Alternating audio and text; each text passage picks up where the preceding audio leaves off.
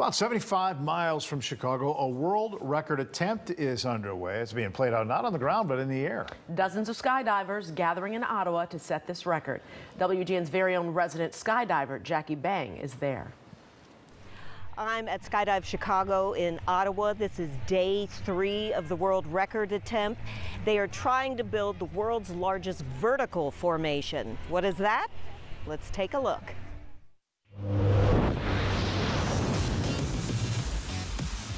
We're trying to link up 200 people, utilizing 10 airplanes, going to 19,000 feet. Now, unlike normal skydiving where you're falling belly to earth, we're actually doing this upside down, so our heads are pointing towards the earth, and we're doing about 180 miles an hour. This is good. 1, 2, there's the third. Skydive Chicago owner Roop Nelson is at the helm of this record. After each jump, he and team captains review the aerial footage. I believe it was one of the biggest formations we've done thus far. Congratulations. Among the elite athletes is Mickey Nuttall. At 53, he is the oldest member of the team.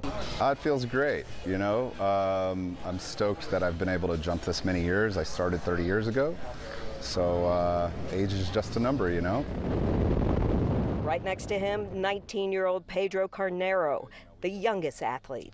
It's been pretty amazing being here, like seeing things when I was younger from YouTube, seeing the first world record happen, and like that's where I want to be, and now getting to be here with guys like Mickey and, you know, guys that I've looked up to my whole life. This is a diagram of the formation presented to the International Parachute Governing Body, the FAI.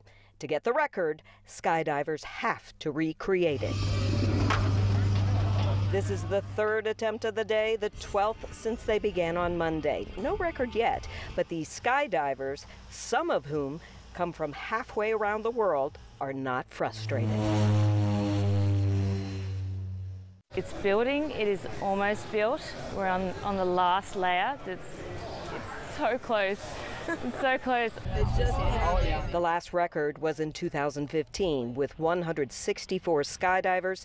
After 7 years, no one is giving up. It's so good to have everybody back here, all of the international friends back here, and there's still a lot of energy even though we're not getting close to a completion. Spirits are still high, and I think we're ready to get it done. At this point, no record set, but they are going to continue to try this evening as well as the next 2 days. Jackie Bang, WGN News.